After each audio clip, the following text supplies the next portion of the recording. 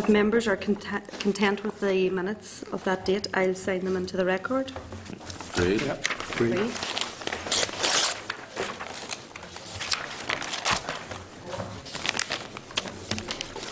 Okay, members, agenda item 3 under matters arising. We have correspondence in your packs from Mr Richard Pengelly, the Accounting Officer for the Department of Regional Development. Mr Pengelly has provided an update to the Committee's report measuring the performance of NI Water, procurement and governance in water. In his letter, which is available at pages 10 to 19 of the electronic packs, Mr Pengelly addresses recommendation 8 of the Committee's report, which is in regard to the private supply of pipe leakage. An economic assessment of the possibility of implementation of a subsidised supply pipe replacement scheme was carried out by DRD, and this can be found at page 12 of the electronic packs. Mr Pengelly states in his accompanying letter that the economic assessment does not support the introduction of such a scheme, but notes that he has asked DRD to develop policy proposals for a new piece of primary legislation which will include consideration of these issues, and that a further update will be given to the committee when this legislation is in place. Would members like a minute to read through the correspondence from Mr Pengelly?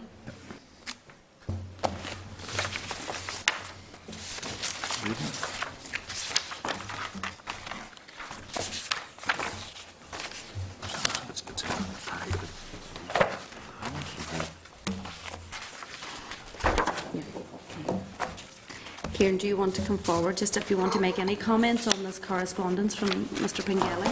Yeah.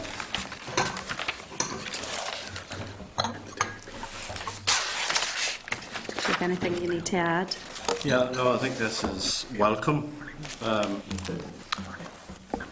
We'll go back to the winter a few years ago. A big issue was when the pipes burst. A lot of the pipes were on private premises rather than the public network. And even in normal times, more than a quarter of all leakage on supply pipes is leakage from customer pipes rather than the mains. And in England and Wales, water companies have a policy of offering free or subsidised repair of customer supply pipes, but this is not available in Northern Ireland. So this is what the Minister is now proposing to look at. I think the committee did make a recommendation on this a couple of years ago, so that is welcome. Okay. Members, does any member want to make a comment, or is he content to note the correspondence from Mr Pengelly? Yeah. Noted?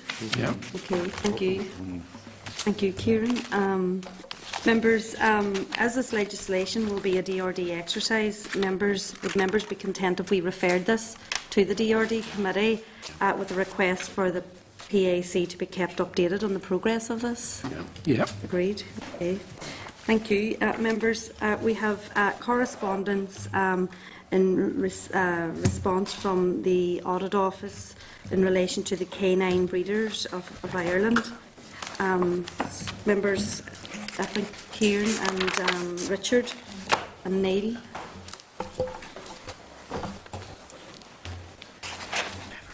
This is a piece of correspondence we've received from the Audit Office, and if members have any questions regarding the items, we can put these to the auditor.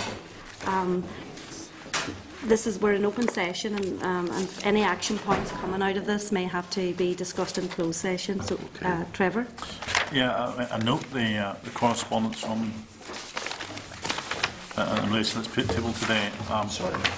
Suppose Chairperson and maybe I'm coming a wee bit of knowledge of this because I've been working closely with the canine breeders for some time now, even when I had my time on DARD, and I would be very supportive of the case that they're making, given that these dogs were seized and eventually returned to their owner, with a strong suggestion that actually in a worse state they were whenever they returned.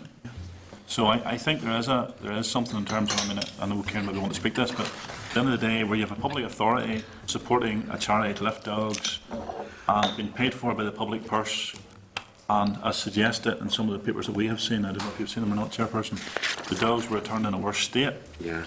It would call into question in my mind that whichever public authority was paying for it, they obviously, given the USPCA, felt the need to lift these dogs in the first place and return them in a worse state than when they actually lifted them. Said something, first of all, about the care of the animals and actually what we were actually paying for as a public authority, or the public authority actually paid for this.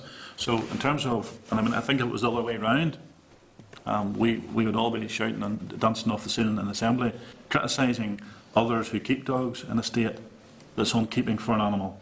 But whenever you get a charity that's involved with the removal of these dogs and then brought back in a worse state, I think it calls into question how public money has been used to care for animals. So I think this does warrant, I mean, I'll be interested to hear what Kieran says, but I think it warrants a full investigation in terms of how that charity operates and how public money is dispensed in the organisation of that as well. Yeah. Thank you, Trevor. Kieran? As Neil is most in-depth knowledge of this. So.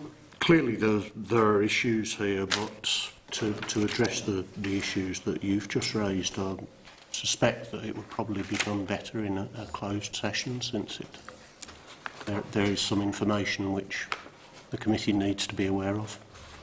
Okay, thank you, Neil. Trevor? Chairman, as I said to you, I appreciate what Neil's saying, and I will take guidance.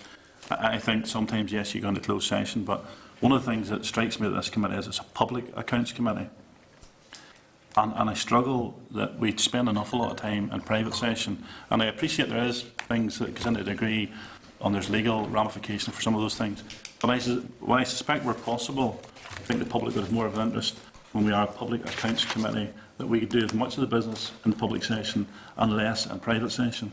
Because I think, and I was very critical of this when I was in local government, I think for our own credibility, I think people need to know exactly what questions we're asking as well and what's coming of that. Now, I appreciate what Neil's saying. There may be occasions where, in terms of legal opinions or things like that, that we'll have to get into a closed session, but I prefer if we could keep this as long an open session and as much of a discussion around those issues that will be permitted and less of it in closed session, because there's people out here look to the USPCA and other charities in terms of perceived good works. But the experience from the canine breeders in this case is their good works might not have just been so good. And there's, I think that we have a duty in terms of keeping the public informed of actually what's happening with some of these organisations as well, and what actually the outcomes were, because the canine breeders have a difficulty getting recognition for the case that they brought against that charity at that particular time. Some of us have had an opportunity to read some of the files and see some of the pictures, but I think it's somewhat shrouded in a mystery for others, and the more we have this in public as opposed to closed, the better. Thank you, Mr Clark. Deputy Chairperson. Chairperson, this brings back, ancient memories of being first elected to a council, Coleraine, many years ago, and having this debate about making decisions behind closed doors. But then with age and a certain level of maturity, you realise there are things that need to be discussed in private. If there are legal implications, financial things to be considered. And it took me a long time to realise that maybe by having something in public, you are actually assisting the very people that you want to deal with. I have nothing against what Mr Clark's saying, absolutely nothing. And it may well be that there should be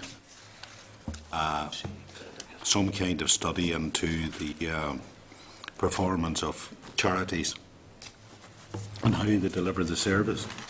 But we do need to be very careful, because these organisations are dependent on subscriptions and all sorts of things, and certainly don't want to damage that in any way. But this one here is rather interesting, because there's two aspects to it. There was the seizure of the animals, and then there was the fact that the animals were returned in a worse condition. Those are two completely separate issues, and I'm happy to go with whatever other people say. We do have some information that we really would like to give you in closed session. Yeah. That should not preclude going into opening session, I appreciate that some information may be commercial in confidence and it's coming from your office, so, and I do respect what Mr Clark's saying also, and Mr Dallett. I mean, Trevor, if there's any other aspect of it that you want to discuss in public, and then we can move. Well, I suppose, I mean, I don't know much members are aware of are familiar with this particular case, but certainly it would satisfy me if we could get a conclusion or a consensus from the committee in terms of that the USPCA weren't particularly covered in glory in this particular case, because the problem is everyone looks at a charity. I mean, there's an awful lot of charities out there do excellent work, but I think whenever there's wrongdoing, it should also be recognised. Like, this organisation will be in the front of the television tomorrow night if they find horses in a bad state and they've had to seize them, and quite rightly so, no issue. But wherever they go and take dogs from a breeder and bring them back, and it's been recognised and brought back in a bad state, this organisation doesn't put a spokesperson up to talk about that case. And what worries me about this is we're going to have a closed session to talk about it, and there is a cover-up in terms of how that organisation's off in the midst of the night again. Now, I would prefer that we weren't even having this conversation about an organisation as this, but when I seen this case, it changed my mind in terms of what I thought was a good organisation, the works they were doing, to a situation where a man had his dogs removed and brought back in a worse state. It actually calls into question, and I think the sooner we have that conversation in public, the better. Now, I take on board what Kieran's saying, and I fully understand that there's occasions where we have to talk about these other aspects in private.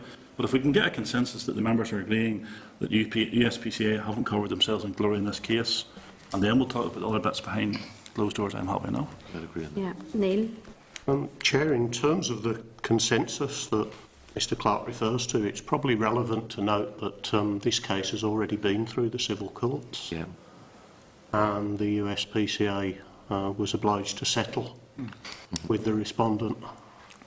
So there has been a legal process. The USPCA has been held to be negligent, and there has been a sum of money settled, and that's all in the public domain.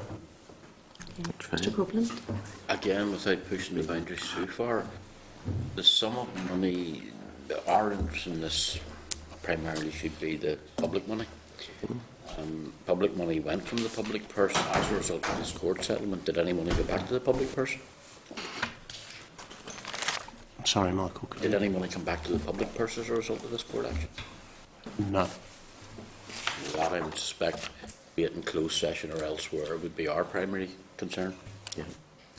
Thank you, Neil, and that, I suppose that piece of information that you've just given us is very relevant to you know, the issues that Mr Clark was talking about. And I suppose this is an incident that we are aware of. There's been a court case and they have proved to be negligent in that instance. There's a lot of good work that has gone on within the USPCA also, and that obviously has to be recognised as well. But this is an instance that we are talking about, a particular case. And Mr Clark, are you happy enough that we go into closed session to discuss further, now that is, a number of things have been disclosed in public session? I'm happy, Chair. I mean, and I think that will be in order to agree. But I mean, I'm just pushing the boundaries slightly here. Would it be in order then, given we've had a discussion around the table about this and the members are present, that you actually issue a statement as well in terms of this piece of work that has been done, and acknowledge the fact that this committee is accepting that there's been wrongdoing by the charity as well, and that obviously whatever follows in our conversation later, but I think now that we're in public session that we can get an acknowledgement that this committee agrees that we get some form of statement in terms to acknowledge the wrongdoing, and we've asked the Controller and Auditor General to look at the particular case in terms of public money, and then whatever conclusion comes out of the private session.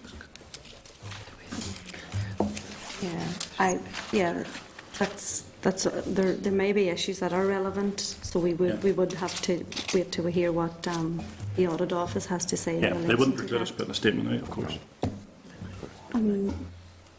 Yeah, well, it may and it may not, but we'll have to hear what the auditor has to say. That would only preclude us if we include the bits that's actually In public? Yes. Yeah. So I think if we can agree that we're going to do some form of press statement over the particular subject to support the K-Brown breeders. I mean, one of the things, and the other thing that actually happened in this chamber, and we've heard about it and we talk about, we're always down on dog breeders, puppy farms and all the rest. And we have seen USPCA involved in wrongdoing. We've always tried to stamp on the breeders. Here the breeders have come out on the right side of it, but they haven't had their day to actually tell their story. Well, I suppose, but as chair of the committee, before I would agree to putting out a statement, I would need to read over all the correspondence that we've had. We've had correspondence going back, I think, to September and October of 2013, you know, albeit I take on board what you're saying and absolutely share the same sentiment. So can we agree to go into close? Yeah. Agreed? Yeah.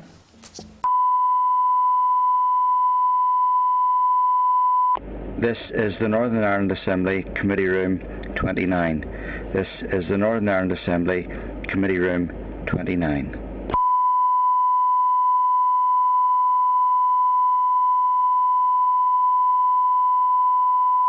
This is the Northern Ireland Assembly Committee Room 29. This is the Northern Ireland Assembly. Okay. The committee has received a memo from the clerk of the Culture, Arts and Leisure Committee regarding our report on decal management of major capital projects. In response to our consideration of the MOR on this report at our meeting last week, and this is at page 5 of your packs, the committee requested to receive further information in relation to this MOR, and the clerk of the CAL committee has asked if the information that we receive in response to our request could be shared with the CAL committee. I have no problem with that. If it's and it is available before the 13th of March. They're looking at okay. Members are content for that. It's their fault. They should have been looking over it themselves. Yeah, absolutely. So members are content to share that piece of information. Okay. Members, just one other piece of information. On note training, the OneNote training. Members, you'll be aware from the PAC and other committees, greater use has been made now of our electronic devices and documents. Now that both members and staff have become more familiar with the tablet devices, What are they? and we'll say nothing about the tablet devices. Refresher training is being offered to committees on the OneNote system. And this is a software package from Microsoft which can be used for note-taking, collecting and organising and sharing of information. So members are encouraged to avail of this training in order to get full use out of your tablets, particularly during committee meetings. I think we're being threatened. Yeah. By So this. this, It sounds like pieces of paper are going to start to disappear, unfortunately. yeah. And I think somewhere, were we told that you could have your papers until the end of the mandate? Is that, did I? I think it's the end of the century would be End of the century. Couldn't happen. Members, this training is available on 2 different occasions, Wednesday the 26th of February and Thursday the 13th of March, between 12 and 2 on each of these days, and the training session lasts for 30 minutes. 30 minutes. I wouldn't even know how to turn it on. 30 minutes. So this training will be delivered by a member of this committee. If you wanted to do it within this committee, it would be Danielle or Trevor who will be delivering the training for PAC. That's fine. So the clerks will send out a reminder to committee members before each session as a reminder if you want to avail of that. We'll have to. And under protective markings on committee documents, members, the committee office has recently been considering protective markings applied to papers received by committee, and they need to continue with the current arrangements on protective markings. So Trevor has been working with us on the committee staff. So Trevor, you want to speak a wee bit more on the protective marking? As you're aware, members, most of our documents contain the confidential marking, and there's a higher classification that would normally be applied in other committees to documents. The outworkings of that classification is that members don't see papers until you walk into the committee room, more often than not. There's also issues in terms of the committee staff putting together the papers, because with this marking on it, each paper has to be printed individually. So that can cause further delay, and you often don't get them until after the meeting has even started. And there's also the fact that we can't include confidential papers in these ECP systems. So we have been considering how we might address this. Now, obviously it came about as a result of the leaking of documents, and it's something that needs to be borne in mind if we do change the markings. But we have assessed the markings we currently apply against the Assembly's protective marking policy. And the highest marking that our documents usually would need would be that of restricted, in which case we could provide it in your main committee packs as opposed to needing it delivered at the time of the meeting. Obviously, going forward, it would be a case of considering every document and its own merits, whether or not it needs to be considered as confidential. We would propose retaining the confidential marking on the Audit Office briefing paper, issues paper and the draft report. Really, going forward, if members are agreed, the proposed option would be to reduce the marking of all of our confidential documents to that of restricted, with the exception of those Audit Office documents and any other documents that we're provided with that may be deemed necessary to continue with that marking. So that's really your option if members are of a view that it might be worth reducing. Chair, I think this was, I appreciate that it was done to really stop information going out, but within this committee, I think there's a level of trust starting to build up that most people know that, you know, we're not in the, it's not in our interest to actually try and leak stuff out, and it's not in anyone's benefit to do it. I think the way we are working is quite effective, but to maybe reduce the workload upon and the difficulties associated with that, I think we need to try it, suck it and see, as the man says, and see how we go with this. But the major issue is the fact that members don't see the documents until... Yeah. Well, that can be a difficulty, but I genuinely believe that there is, and whether it comes down to members signing a code of conduct within this committee to ensure that we all abide by it, and certain pieces of information could be easily identified where they came from anyway, if that were the case. But I think we have to. There has to be an element of trust here, and at the end of the day, we are supposedly responsible people, and if we're not, then that's another issue. But I think if we have to deal with sensitive documents, we deal with it in that manner. Each and every one of us receive correspondence into your constituency office on a daily basis, which is of maybe a highly confidential nature, and we have to deal with it on that basis, and I think that that's the way it should be dealt with. Yeah, it's up to each individual to, address it appropriate and how they deem it confidential and how they treat the documents that is given to them. So. Chairperson, I've been in this committee for 14 years. There was one occasion when somebody leaked a document which was inappropriate and was wrong. There was a knee-jerk reaction to that. Close down. The Ombudsman was involved, all sorts of things. And in hindsight, what did it achieve? Nothing. If somebody who's going to go out and leak a document is not going to leak it with their name on it anyway, are they? So if we're going to use tablets and we're going to make better use of time and allow the clerks better use of their time, then we need to stop this. Agreed. Agreed. Okay, members. In relation to the documents that still will retain the confidential marking. That's fine. That's no One way problem. we can deal with those is, rather than you seeing them just as you come into the meeting, is if we deliver them prior to the meeting, say the Friday, but we mark them as confidential and we double envelope them. So the first envelope will have confidential and your name on it, and then a second plain envelope, and we'll deliver them to members, and you can sign out for them. That's okay. And bring them along to the meeting, and we can take them back just after the meeting. Chair, you would probably better deliver them on a Monday. On Monday, yeah. We wouldn't be here on a Friday. I think that's... Guinness Tower saying that that's actually in line with our information assurance policy. I would agree with Sean. There's no mail out of this place anymore, so that was all taken off us. Monday, we'll collect them. Monday. Works. Okay, members. No Thank you. mail now. Another piece of information just on the school visit, as we mentioned earlier, it's Millburn Primary School in Coleraine. The plan is for those attending to visit to depart from here at 1:30 to be in Coleraine for 2:30. So any member who needs transport accommodation or transport provided, let the clerk know.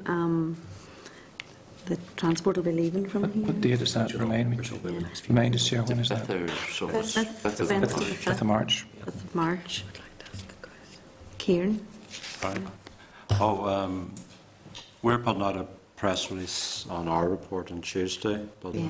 I'm going to take the liberty of actually mentioning the fact the committee's gone on the school visit Yes. to give it Yeah. a bit of Yeah. fair play. Yeah, Is that that's fine. Yes, in order? absolutely, yes. Yeah. That would be, I would just hope, Chairperson, that everyone takes your advice and turns up. Because it's a big act of faith to actually do that. Let's make sure every member of the committee, yeah. they're living, is there. Is the school in the town centre? Or where is it? No.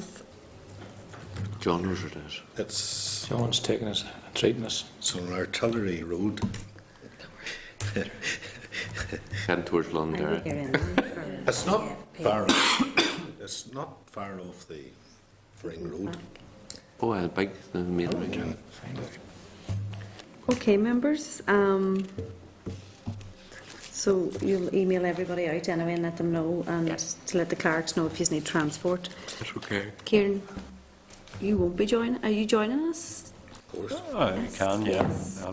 Yeah. I think that our team, Suzanne in particular, will know this school very much. She was out at it. So Right, it'll be good. okay. She'll know the people. Okay, very good. So your team's very welcome too.